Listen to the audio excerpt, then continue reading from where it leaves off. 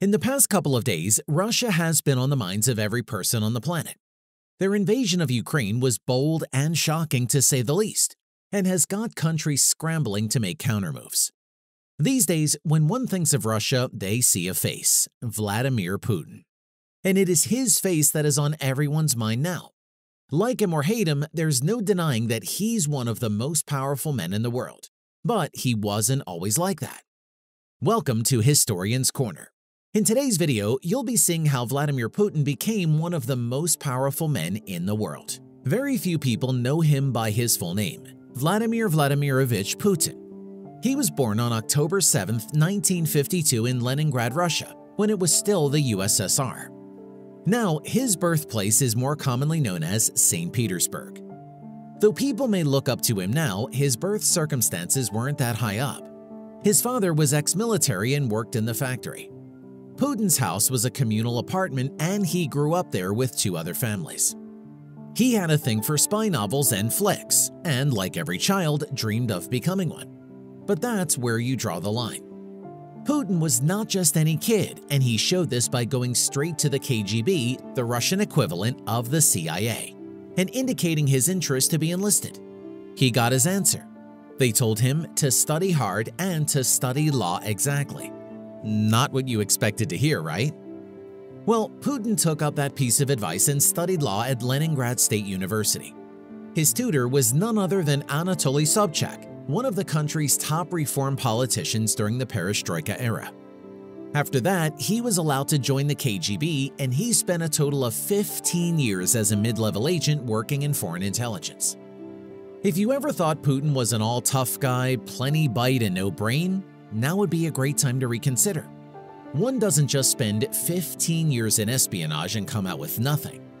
This was probably why it was easy for him to meld into the political scene when he retired from active service in 1991. The fall of the Soviet Union created a power vacuum, and Putin planned to take full advantage of it. He went back to Leningrad University to work for the city's first Democratic mayor, Anatoly Sobchak. Remember him? The law professor brought him up during his pre-KGB years. There, Putin developed his political hide, learning once again from his old tutor. Putin chose to keep a low profile for the ex-professor, but he grew inconspicuously, becoming Sobchak's right-hand man. He was just too good at getting things done. Whatever one wanted, it was only a case of Putin being by his side. If he was, that task was as good as accomplished. Putin's time under the KGB had taught him many great things, and reliability was only one of them. He was loyal, even loyal to a fault. At the time, he directed his fierce sense of loyalty towards Sobchak, and reportedly even turned down the offer of a job when Sobchak lost the next elections. Most would have thought this was the end of the line for Putin. His refusal to reintegrate himself with the political circle in Leningrad, his stubborn fealty to Sobchak, would have been regarded as insolence and foolishness. People who thought like this didn't have the slightest clue of Putin's background and the process he'd undergone to get where he was. His talents and values didn't go unnoticed, so when he and his family moved over to Moscow in 1996, he became a member of the presidential staff. Driven by his hunger for power, Putin was determined to continue his political career. His first appointment in the Kremlin was as deputy to Pavel Borodin, the Kremlin's chief administrator. It was during his years of service that he met Anatoly Chubais, a fellow alumnus of Leningrad University. The two grew quite close as they shared certain interests and climbed up the administrative ladder. Putin had manifested traits of why he was born to be more than just the ordinary Russian a long time ago. But it was just beginning to come to the light. He could no longer operate covertly as he did for his ex-law professor, and he was working for people who were far more powerful. In July 1998, the president of Russia at the time, Boris Yeltsin, appointed Putin the director of the FSB, the security and intelligence unit that succeeded the KGB in Russia. Thirsty for more, he leveraged this position to become the secretary of the Security Council, one of the most coveted positions in the country. Though he'd attained heights most Russians would have fought to fit and settle in, Vladimir Putin had his eyes set on much, much more. By 1999, Putin had convinced Yeltsin to make him the Prime Minister of Russia. By all regards, Putin had become the second most powerful man in Russia just 3 years after moving to Moscow. Isn't that something? He was second only to the president, but that would not last too long. President Yeltsin's skeletons began to pop out of the closet. He manifested complete ineptitude in controlling the Chechnya rebellion and was known by his people to be too erratic.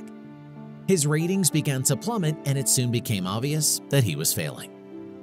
On New Year's Eve of 1999, President Boris Yeltsin chose to resign from the presidential seat, ushering Putin in. Finally, Vladimir Putin had become the most powerful man in Russia. He enjoyed the people's admiration and encouragement for the same values that had brought him to this position. If he dreamed of being powerful as a child, this was it, the fulfillment of his dreams. But Putin was still not as powerful as he'd have wanted. Not yet. He still had the oligarchs to contend with. Extremely wealthy and benefiting from the fall of the Soviet Union, these individuals had strategic sway with the public and politics as well, and posed a threat to Vladimir Putin and his dreams of total control over the country. But Putin didn't act right away. He waited. A good number of the Russian populace had already fallen in love with him. Some would say he already had his cake cut out. But such a thing doesn't exist for Putin, or he just doesn't place as much emphasis on it as others would.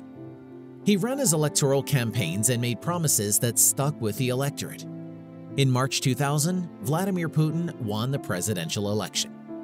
Then he reaffirmed his control over all of Russia's regions, deciding this time to split them into 7 new districts. He gave each district a representative that he selected himself. He also pulled governors from the Federation Council and the upper house of the Russian parliament. Then he came for the oligarchs. Aware of the power they wielded, how far it could go, and how it could affect politics, Putin doubled down on them. He closed down several media outlets owned by some of the oligarchs and slapped criminal cases on them. He made a similar move against Mikhail Khodorkovsky.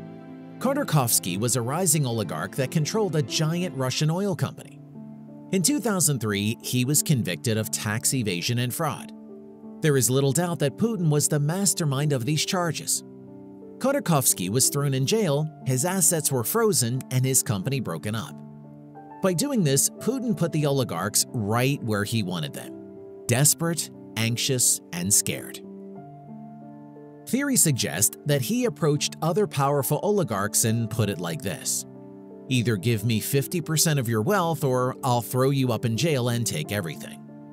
He also told them that they could continue their business if and only if they decided to stay out of politics. The oligarchs were powerful people, but their power came from wealth. Putin was wise enough to spot this weakness, and he used it against them. He made them fear him and cemented his position as the most powerful man in Russia. Considering Russia had a significant place on the global scale, Putin was also one of the most powerful men in the world. Putin continued to ingrain himself with the Russian populace. True to his word, he stabilized the Russian economy in his first tenure as president and led it to exponential growth. He grew more popular with his no-nonsense approach to the Chechnya rebellion, showing all that intelligence and will to act, qualities that stemmed from his childhood years, was still in him. There was little surprise when he was re-elected in the 2004 election. In the parliamentary elections of 2007, Putin's party, Union, won the most seats in the House. The results were hotly contested and investigated due to allegations of deceit and injustice, but they yielded nothing. Well, not entirely. They showed people, perhaps for the first time, just how powerful Putin had become. In 2008, Vladimir Putin was constitutionally meant to step down from his role as president, but he had no intention of giving up the power and control he had amassed. He handpicked his successor, Dmitry Medvedev, who won the elections by a landslide. Putin's plan was off to a good start. Just hours after sitting as chairman of the Union Party, Dmitry Medvedev appointed Putin as Prime Minister of Russia. Check and mate.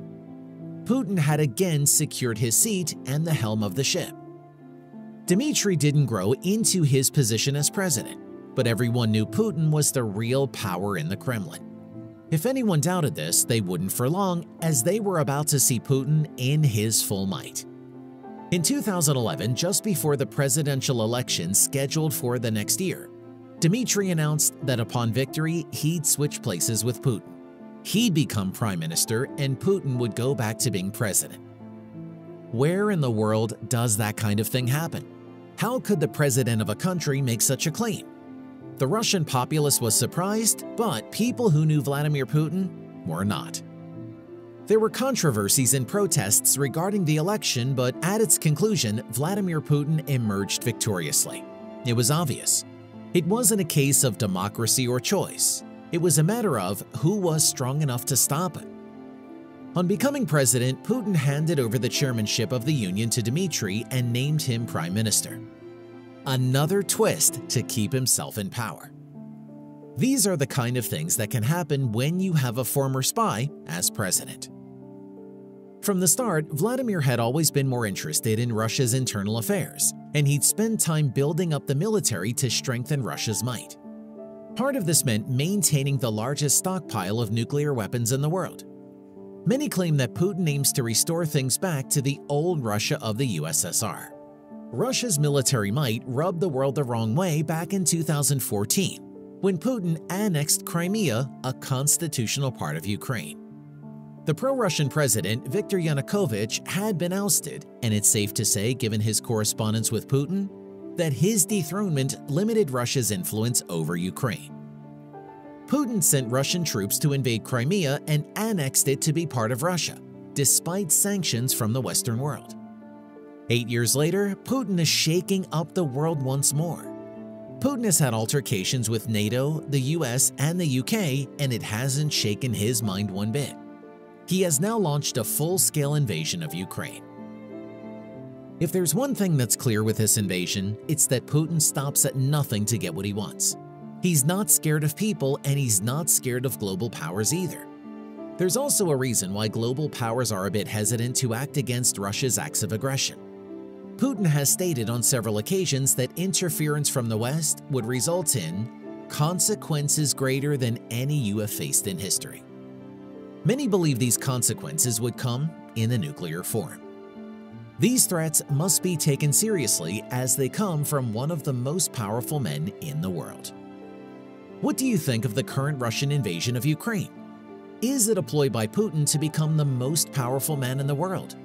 Will Putin stop with Ukraine or look for his next target? Let us know your thoughts in the comment section. Until next time, thank you for watching Historian's Corner.